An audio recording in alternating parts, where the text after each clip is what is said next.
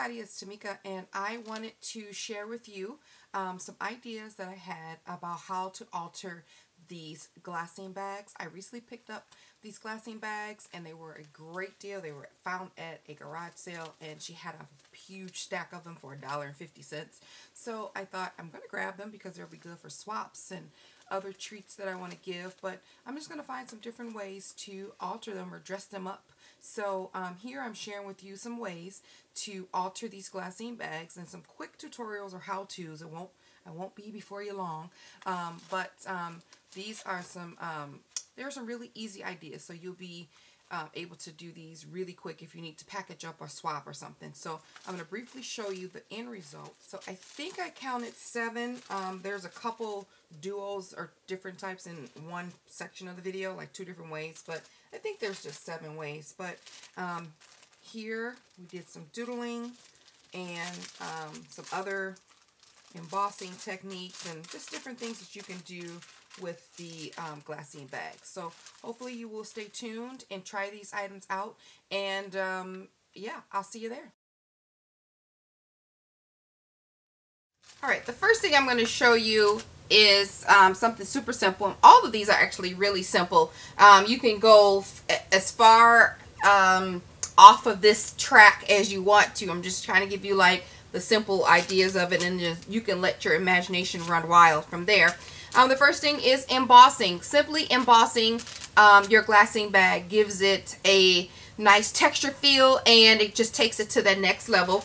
And I just picked standard A2 size embossing folders, and with the fact that these are a little bit bigger than that, all you have to do is take your embossing folder, try to get one that's not layout specific, like it doesn't have to be vertical or horizontal. So I place my card, my embossing folder right on the edge, and then I run it through my vagabond, and then I take it out where the pattern ends, and then I match it up to the other side. So right around here, making sure it's even and lined up as best as I can, and run it through again.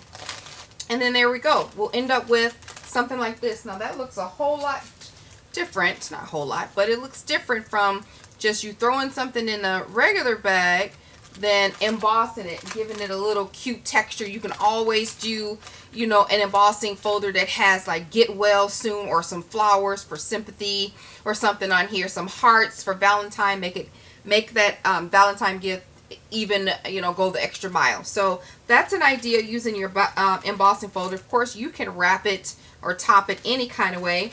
The example that I have is just a bag topper. There's a die for this. I use my Silhouette Cameo, and you know, and there's a tag topper die. I'll put a link in the description box to the file that I use for that, and you know, you can reshape that as much as you want if you have a cutting machine. If not, just fold over some paper and put a cute little decoration on here.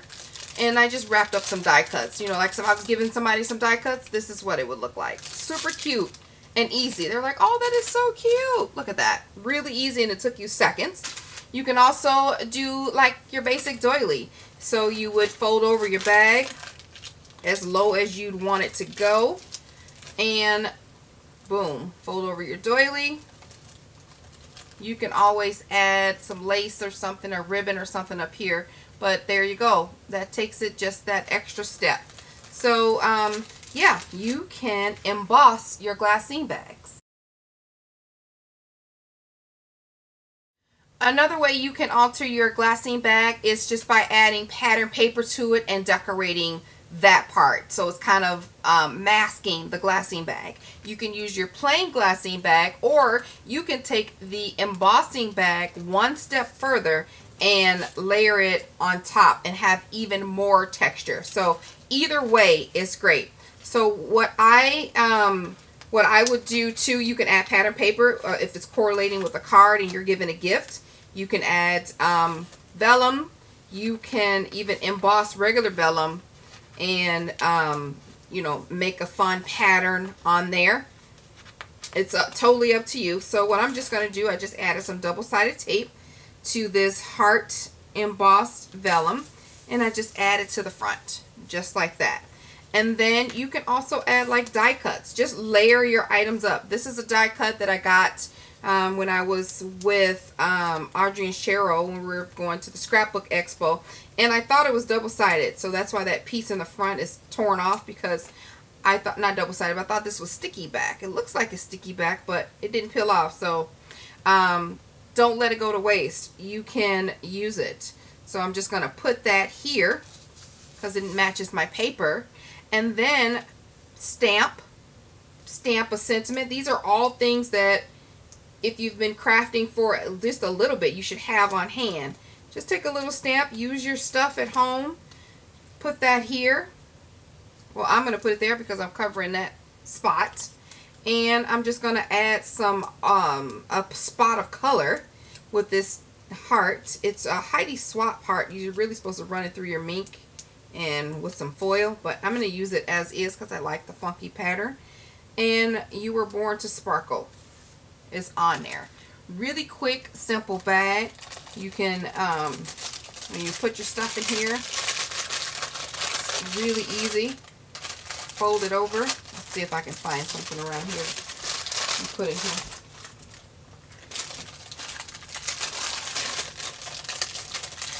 See how cute that is? Just really simple. You're hiding, you're masking the bag. You've added the extra texture if you're going to use the one that you embossed. It's just one extra step. It doesn't take much. Or you can just use your plain bag. So yeah, you can add paper and decorations to your Glassine bag. Another thing you can do to your Glassine bag is stitch. Just sewing a simple stitch or a zigzag stitch adds a lot to your project. So under here you see I have Prima flowers, and it's very, look how thin that profile is, very thin, and I just sewed a zigzag stitch with my sewing machine around the edge. And for this one I cut it down, sewed a straight stitch, and in here are fabric flowers, and then I just added a doily and some paper flowers and a banner at the top for decoration, and it's really, really cute. Now what I did to complete the zigzag portion is I just simply took my Glassine bag and I cut it, of course, to the size that I want. As much as I'm cutting is the size that I want it to be. I cut everything on all the edges down just a sliver so that I can use the bag. You can make two out of these, but I'm using the top half. Then I laid it on top of some pretty pattern paper. Some pattern paper that I know would poke through really, really nicely. And then I cut that down to size. And I cut off the extra. And all I did was stitch 3 sides, shove my flowers in there, and then close up the stitch. Really, really easy. It was super quick. You can punch out a bunch of these and then have those on hand for future use. So yeah, you can sew on your Glassine bags. Another thing that you can do to alter a Glassine bag is to play with some die cuts on it. So here I've cut out this flourish embellishment from Cuttlebug. You can cut and emboss this particular one, but what I did was, since it's so large, I just place it right on top of my bag. So that's the front of my bag, and then I cut the die cut out in like a festive, cute color. So what I will do is flip it over to the opposite side. I'm going to do this off camera, but I'm going to add some extra strength spray adhesive by Elmer's. It was at Hobby Lobby, and I'm going to spray the back lightly. And then all I have to do, you can do this with any of your die cuts, of course, is lay it right across the top, or right on the top rather. Just smooth it out, let it have time to bond and adhere to the die cut, to the Glassine bag. And look how cute that is. So simple, cute, very thin profile, barely adds anything to it. And then you can fill it up with some goodies. This would make like a cute little, if you're doing like Christmas cards. I mean, you can get some really pretty fun festive paper and stick your cards in there if you want. But really cute. This is so pretty. I love this. Super cute. Another thing you can do when you're playing with die cuts is actually use a die to go through the embossing, or go through the glassine bag. So I'm using this Stamp and Cut by Artsy. It's called Thinking of You, and this is it's like a top note type. And then you take your glassine bag, and I have a vagabond, so I'll show you my sandwich. You want to open it up all the way and put your die inside. You have to make sure it's smaller than the bag, whatever die you're using. So whatever side you want to be cut, face your die cut upward and place it where you want it to be placed. So like if I want it to be placed there, that's where I'll leave it. And then I get my pads and I put them on the top like so, just like that, and run it through my die cutting machine. Okay, and then once you're done, just run it through. I only have to run it through one time.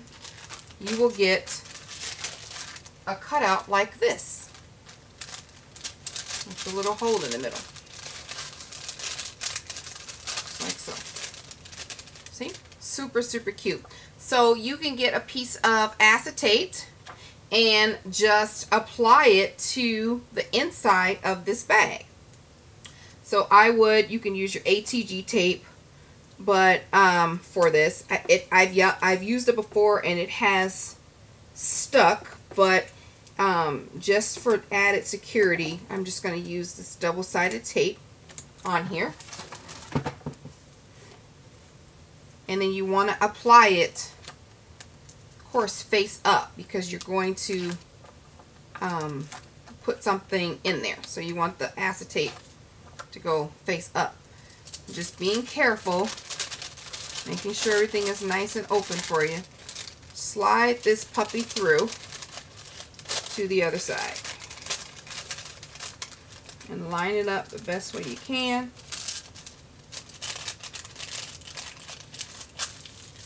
Of course, I've rushed, but just being careful. Just be careful. That way you have a cute little window. And that's going to irritate me, but if I let it go, it'll tear.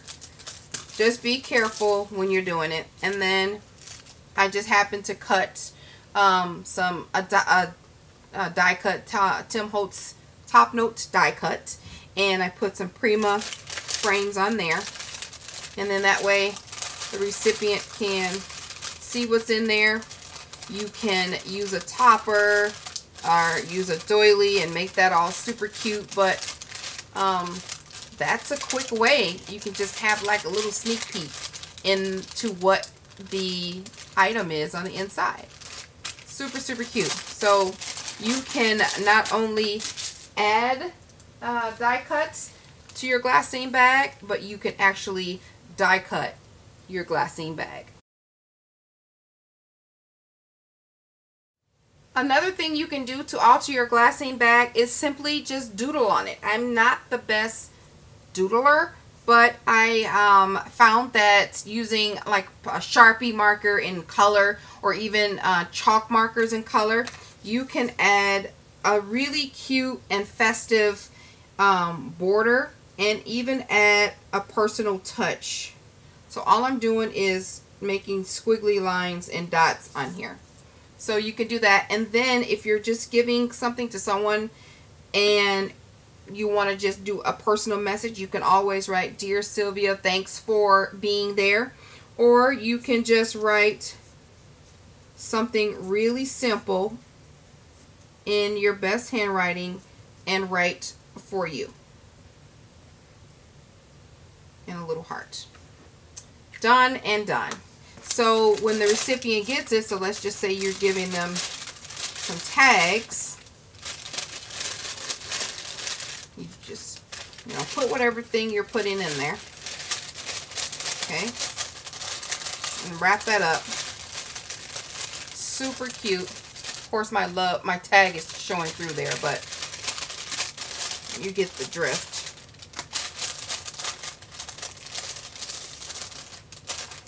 You can just doodle on it. You can make, you know, make little hearts, or send private or send special messages. You guys know. Just doodle. And these chalk markers dry really, really cute. And you don't need anything but a marker and a glassine bag for this. Really cute. And then to close it up, just a quick idea. You know, fold it down, and then you can punch, you know, punch a hole. You can also use a hole punch for this. You don't have to use a crocodile, but this is sitting here. You just punch some holes in there. And then if you're doing that, I would always advise you use a hole reinforcer, just because, just through experience, I found that if I don't, and I'm definitely not the most careful person when I'm crafting, that these holes tear easily, especially when you're threading something through. You don't have to use as much as I'm using, but I have 5,000 of these from the Dollar Tree. So close it with some tulle. Let's see how we do this. Tulle and or twine. I get the tulle from the Dollar Tree, and this twine has been with me forever, and I think I originally got it from the Dollar Tree in a pack of 3. I think it's in the automotive section. You get 2 craft and a green color, which I never used a green color for crafting, but it's there. You can just thread this tulle or ribbon or lace or trim, whatever you want to thread through here, to add like a little closure piece. And I wouldn't pick these colors with that ink, but I'm just giving you an idea here. Make it really big and festive.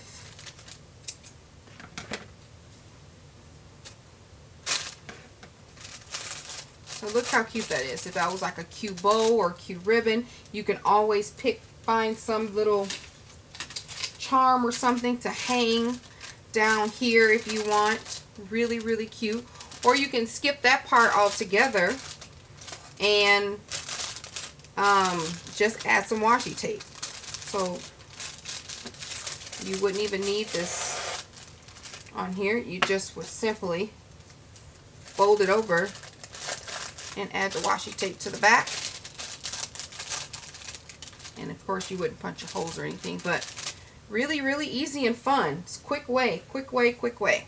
So yeah, you can alter your glassine bag by adding a ribbon or lace closure along with your eyelets, or you can use washi tape, and you can doodle and not have to add any extra paper or anything at all. The last one I'm going to show you is a little bit more intensive than all of the previous one because it's a couple steps involved, but the result is super, super cute.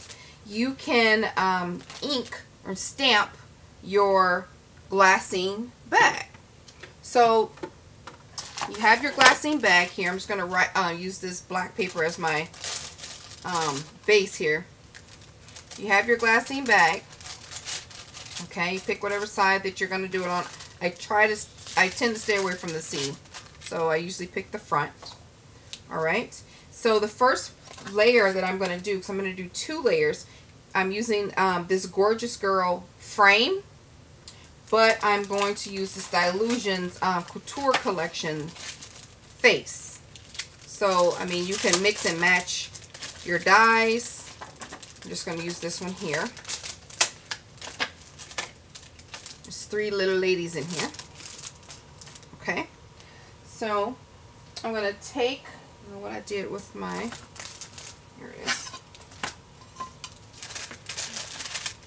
Take my little lady there and add it to my stamp block. Okay. And I'm going to use Memento Tuxedo black ink It stays very well on the glassine bag. And then I'm just going to ink that up really well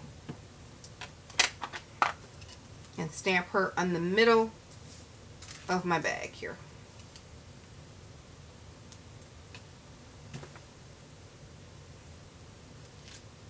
Just like that.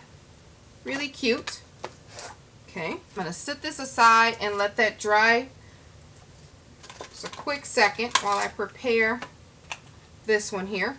And like I said, this is a Gorgeous Girl stamp. And I'm just using the frame. Yes, I know I'm missing a circle there. Doesn't matter. I can control it. So I am going to need embossing ink. And I'm going to need embossing powder. So I am just going to ink this up as best I can. I like to see that I've gotten all the areas. And I'm going to take my glassine bag and then over the top and press down.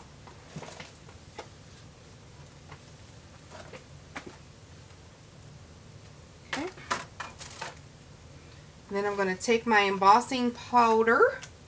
I'm using gold tinsel, and I'm going to put that around the edges.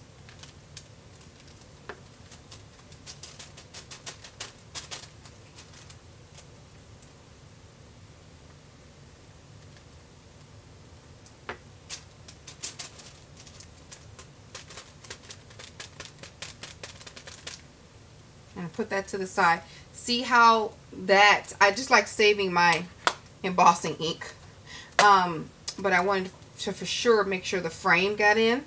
But using that Memento ink, it still picks up the embossing powder. I'm going to set this aside and I'm going to put this back into the jar. And this was Embossing Tinsel in Gold by Inka Dinka Doo. Word from the wise, be careful when picking this back up, because your big old thumbs can hit it and knock off the powder. But I'm not redoing it. So we're just going to dry this with the heat tool. So this is how it turned out. Super, super cute. I love this. Really, really pretty. Like I said, be careful when you're grabbing it back. My fingers were all over this thing. So super cute. Love, love, love. So yeah, you can ink and emboss on your glassine bag. And that actually concludes all of the examples that I have for you today. So hopefully you will try some of these ways. Let me know if you do. Tag me on any of the social media. It's in the description box below. Thank you guys so much for watching. Like the video if you liked it. It's free. Alright guys, I will talk to you at the next video. Bye.